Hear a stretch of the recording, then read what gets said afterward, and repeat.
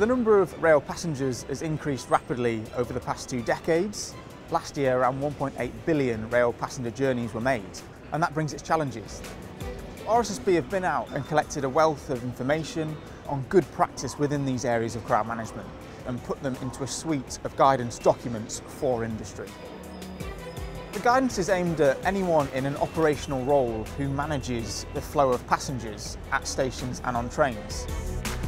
What I think is quite useful is that it enables us to do our job better, to provide a safer environment for the members of the public, our customer.